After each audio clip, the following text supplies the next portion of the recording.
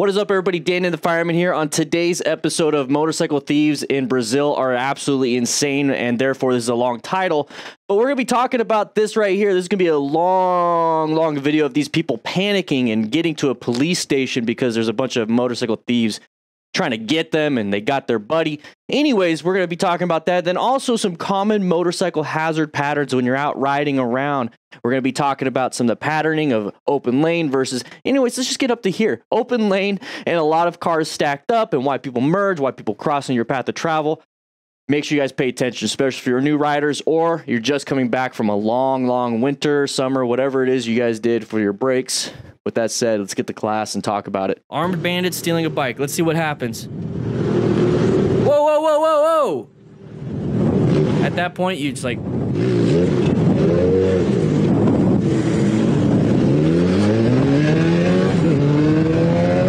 Assalto. Remember, it's not your emergency. Not your emergency.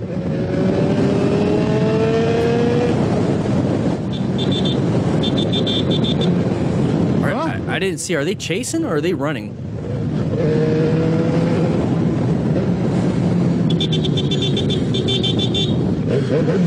Oh, they're chasing. Are they? Are they? Is this Road Rash? Anybody play that game?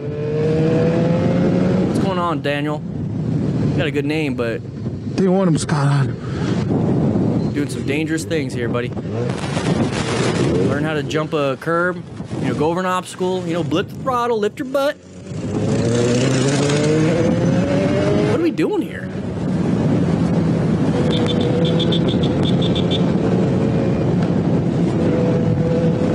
I think he's being chased. He's alerting traffic ahead to move over. He's being chased. I don't know if he's a cop.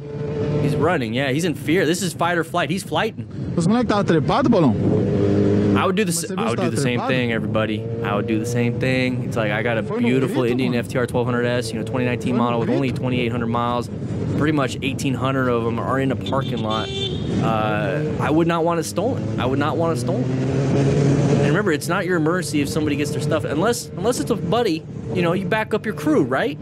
But if it's a stranger, it's like, hey, you don't know. If you try to do something, he's not going to back you up. He's like, I just want them to keep my bike, and then you get stabbed. You know, it's...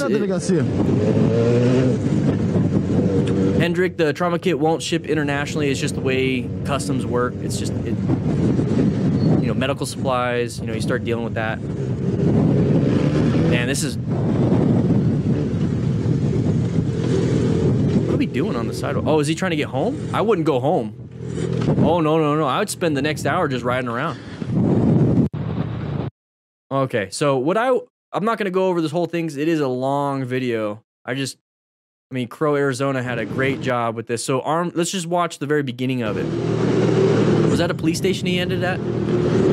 All right, so these people are going to say, no, give me your bike. You know, this is what's going to happen. I got a knife. I got a gun, whatever it is. So as soon as you see that, he's like, I'm out. So he's going to go ahead. So these bikers had to dash before becoming victims themselves. Now let's see where he ended up.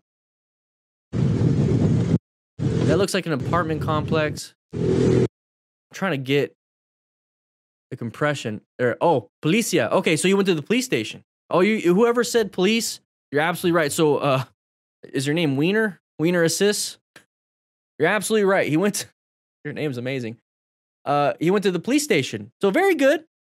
Very good, but here's the thing. By the time you get there, by the time you notify things, he said, where's the police station? Okay.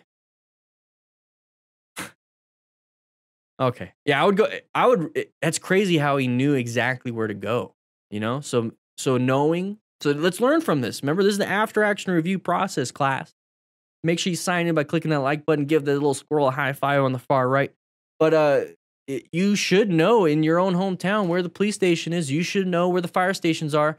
You know, if there's a crash that is in town and you know the fire station's 1 block away, you can make your way there, and that's probably quicker than calling 911. I would still call 911, but I would go there, let them know, alert them, because who knows, they might be on a different call. You never know. You never know. So people have showed up to the fire station before while we're just kind of sitting in recliners eating ice cream, and they're like, hey, you know, there's a crash right here, we'd be like, okay, all right, let's go ahead and double check it. Hey, we call on the dispatch. Have you been notified of any crashes here? Yeah. No. Okay, well, we're going to go ahead and just do a quick scene survey. We're going to go ahead and drive around for a little bit, see if we can locate whatever hazard, or not hazard. I'm talking like a motorcycle coach now. Locate any motorcycle or car crash, and we'll notify you if we see anything. That's typically what would happen. So, hey, and also on top of this, if you race yourself here, do you think bandits are going to come and try to mug you in front of the police station? Maybe in Brazil. Never know. Never know. But it makes it harder for them, right? Brazil is complicated. We don't have much police stations, same in USA. Thanks for all the, not annotations, but thanks for all the context. I really do appreciate it. All right, we'll move on to this one. Near sweet. So we got emerging issue. Nice adaptation. That's what that was. It wasn't a navigation of a threat. It was an adaptation of a hazard. So we're beginning riding. Now take a quick look. While you guys are taking a quick look, I'm going to go ahead and refresh the Distinguished Gentleman's Ride, which we are raising money. Evil Loon! Evil Loon. Renzzi, leave this one in. Evil Loon just donated $208. $208. That's the top donation today so far. We have 8 people that donated to the Distinguished Gentleman's Ride. We just passed $2,072. Evil Loon. On this live stream only, you have a chance to win this rescue card. And this is a rescue card that's going to go into our trauma kits. But right now, you can win this, the top 10 donations during this stream only. Sorry if you're watching this later. Top 10 on this stream. We're not doing it all the time, but make sure you guys swing on by the live streams, because we do these things during the Distinguished Gentleman's Ride. Last year, we were giving out stickers like crazy. This year, we're giving away rescue cards and stickers and possibly patches. So here's the thing. We're going to be taking a quick look at this. What do you see, everybody? And I see it in the chat. I see it in the chat. I want to see it in the comments. Big open, just kidding. This part's not open, but this part's open. So big, long line of people. Big, long line of people. What do you think they want to do? They want to get into our lane. I would want to do the same thing. Now, the problem is if we're speeding as a motorcyclist, if we're hauling ass, or even if a car, Mate, if we're in this lane and we're hauling ass, it's very hard to judge the speed. It's very hard to judge everything. Okay, welcome, rookie. So we need to make sure when we see something like this, we go into orange stage and we do what we need to do. So maybe slow it down, you know, don't haul too much ass. I mean, it says 80 right there. We're only going 85. Okay, so we're doing what we need to do. So if we're doing what we need to do, what's the next thing? Okay, so if we can mitigate factors, what's the next factor we could possibly mitigate? Well, if we were right here, that's a bad space cushion, right? So he's doing a good job mitigating the factor by being over here in this lane position. Now, remember, planning your ride is positioning yourself for safety. That's exactly what he's doing. Locating hazards, okay, possibly located the hazards, because when you saw the swerve, it was really an adaptation, which we'll talk about right now. He had adapted to that hazard. So this car is gonna be like, I'm gonna come out here, and all he did was like, okay, cool. I'm just gonna switch one lane position. So 1, 2, 3, 1. Let's do this and 3. So all he did was go from here to this lane position. That's an adaptation. Now, an emergency swerve would be in this lane position because we're super close. Oh, crap, we're going to get hit to this lane position. You see the difference between this part, and then this part, and this.